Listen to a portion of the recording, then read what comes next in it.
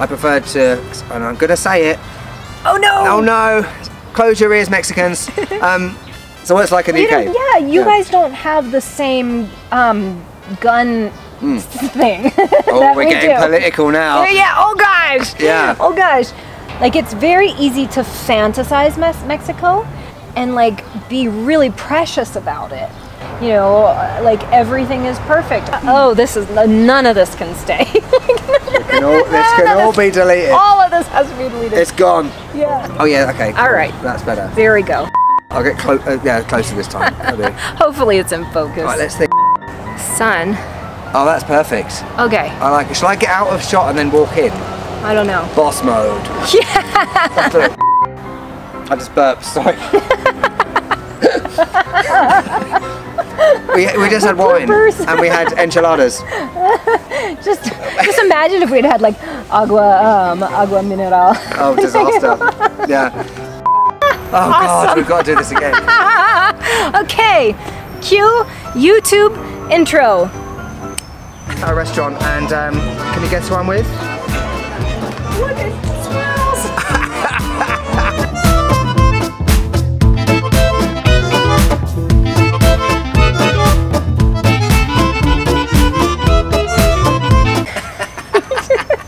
Somebody will make something happen. Okay, hi, guys.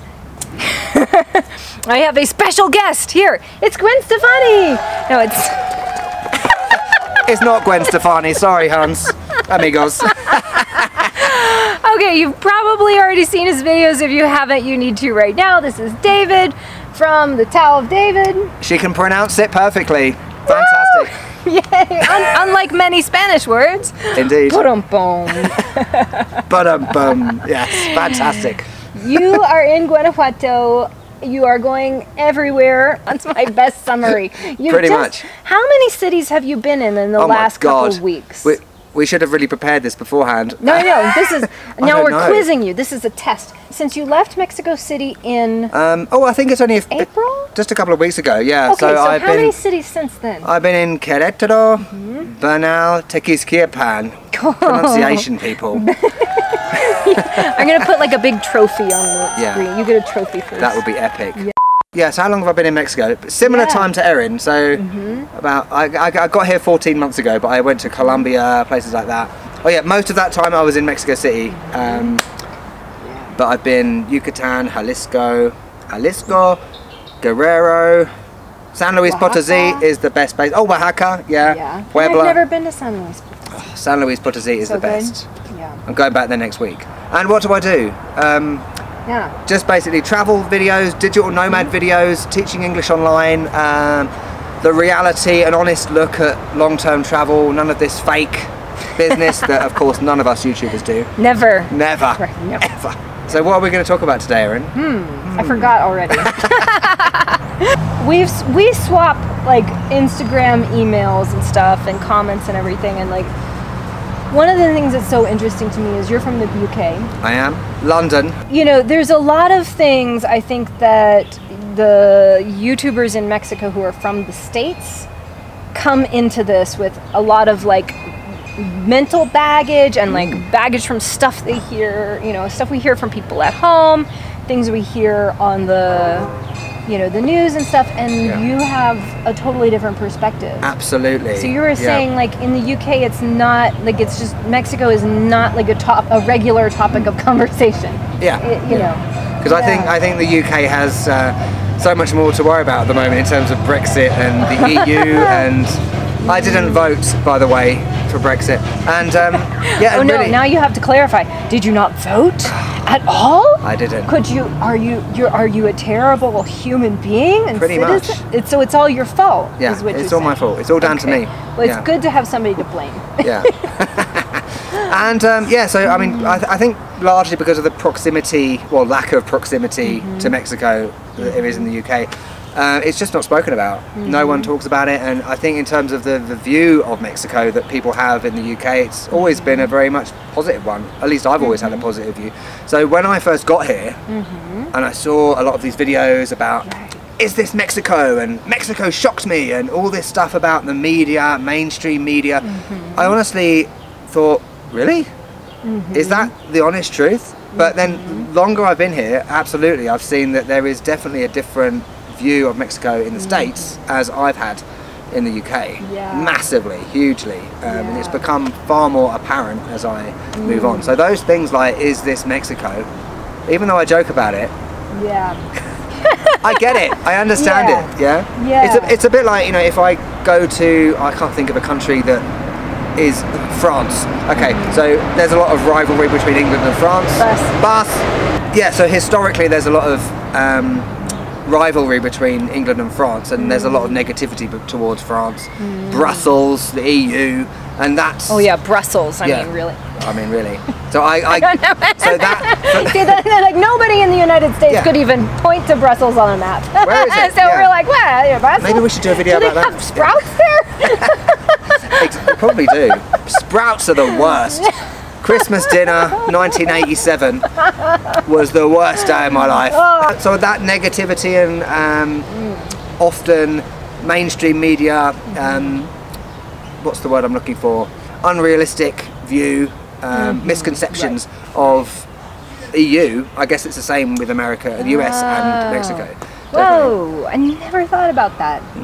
So I came into it with a very much, you could say, open mind or not corrupted mind, which I think has been the case with many North Americans. Do you feel like you don't, you know, I feel like people from the States who move to Mexico, I think we often feel like we have to defend Mexico and defend our choices for moving here. Did you have anybody at home being like, are you safe in Mexico? Like, are you, like, is it okay for you to be in Mexico? I mean, you lived in Mexico City. There was, like, did you ever have to, like, reassure people? Or? That's an amazing question. You should be an interviewer, Erin. Haha. Amazing. Yeah, absolutely. So, yeah, especially with Mexico City, and I'm not one of these people that stayed in, you know, the typical areas like Condesa and Roma and Cuyoacan. I preferred to, and I'm going to say it. Oh, no! Oh, no! Close your ears, Mexicans. I'm going to say it. I prefer to experience the real Mexico. So I stayed in places like Doctores, Guerrero. Where else did I stay? Navate. Okay, that's not too bad. But, you know, I stayed in some areas that were considered to be dangerous at times, but they weren't. It's fine. But yeah, some people in the UK definitely asked me the question, Mexico's full of drug cartels. Have you been sold to a drug cartel? No, I haven't. Believe it or not. But yeah, you survived. I survived. I'm gonna make a video now of like surviving Mexico. I survived Mexico. Believe it or not, people, it's not that difficult to survive. Mexico is no different from any other country, honestly. But yeah, people would ask me particularly about drug cartels. Am I safe? Have I been mugged? Have I been attacked? How many times has that happened? Right. Zero. Yeah. Absolute zero. I've never even on the subway in Mexico City, never had an issue. It's all about being streetwise.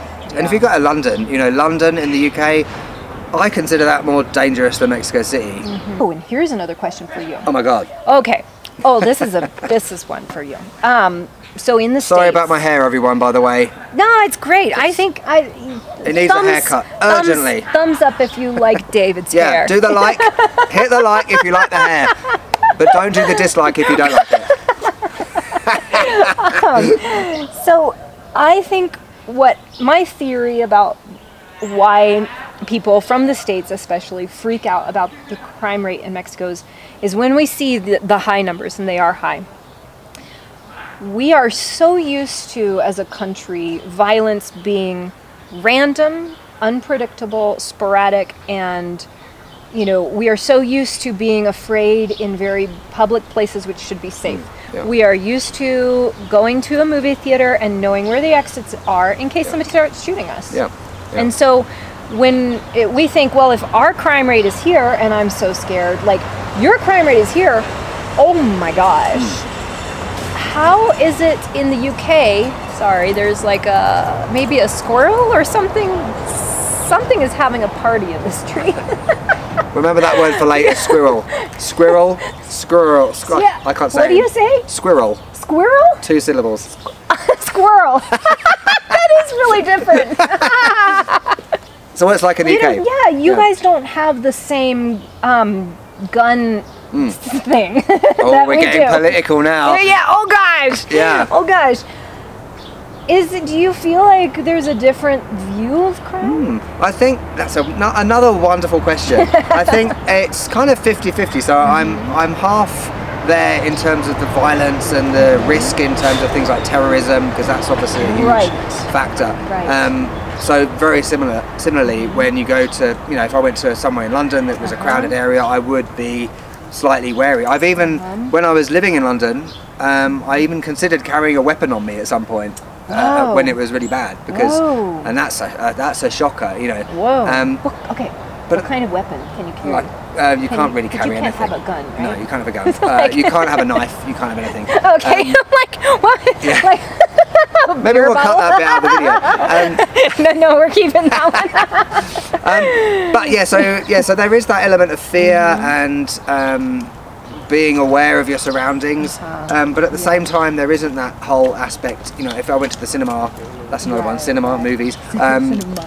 Yeah, I wouldn't be concerned about someone coming in and shooting everyone. If I was in a school, I wouldn't have that. Right. That's probably a stereotype. But no, that is not a stereotype. It's reality. No, I taught college. I don't think there was a day that I didn't think about it in my classroom. Yeah, I guess it's slightly different in terms of the whole gun aspect, because I think the fact that there are no guns aren't legal anyway, except for hunting in the UK.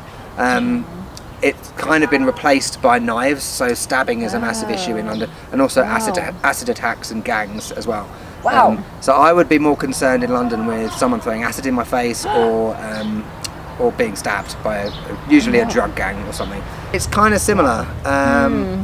But I think it's more, from my point of view, it feels like it's more about, in the UK, about the risk of terrorism, rather, obviously 9/11, but I think from my point of view in the US, it feels like it's more about gun crime at the moment than any other issue. And that's interesting, because that's another, feels very random. There isn't nobody in that attack did something specific to the person, the perpetrator. There is no relationship there.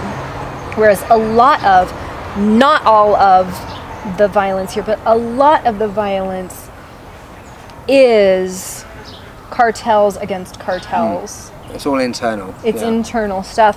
And I'm not saying that therefore it's deserved, because I think sometimes people take that a step further and say, well, if you're mixed up in that, that's just your own fault. You had it coming. And I don't, it's a complex issue. So what you're telling me what was I saying? is that people from the UK are just as dangerous and racist as we are in the US. That's very disappointing. That's really disappointing, because I feel like there's this sort of hope that our problems, are just well, if we just did things a little bit more like you guys, we could fix it. Interesting. So I honestly feel like we're more similar than we think, because I think not just in terms of from an American point of view, but I think there's a lot of misconceptions from foreigners about the UK. That everyone speaks like this, like the Queen. But they don't, mate. They talk like this, all right? This is a proper London accent. Most people think I'm Australian. G'day, mate. You're great, galah. So misconceptions-wise, there's a lot of misconceptions about the UK, that everyone is very well-spoken and very polite, but actually no. I know I'm probably generalising, but it's reality. From my we all do it. I lived in London for 34 years, and that's my experience of it. Everyone, people can be quite rude and racist, and there's a lot of prejudice, not only in terms of race, but also in terms of other things like sexuality and everything. Wow, so you're saying that... Pretty much the same. We are the same. We're the same. Absolutely. Yeah. Same in Mexico, and this is the thing that drives me nuts, because I hear a lot of people, it's very easy to fantasize Mexico, and, to make it like this... if you don't buy into, it's just a big, it's one big drug cartel shootout, you can go the other way and be really precious about it, and just be everybody is so nice, which means nobody can be mean, nobody can be rude, nobody can be racist, everything is perfect. People really believe, you know, nobody's ever on their cell phones. They don't eat at Applebee's and Chili's and like. You know? I love Chili's. Chili's is You the like best. Chili's? I love Chili's. See, stop! Like everybody in the U.S. just stop about the Stop. Chili's. Like But I don't like Taco Bell. people are people everywhere, and Yeah. we're all like grappling with the same problems and issues. It just takes different flavors and colors and like shapes because we're all a little Absolutely. bit like culturally different. Yeah. But wow, that's really interesting because I think a lot of people in the U.S.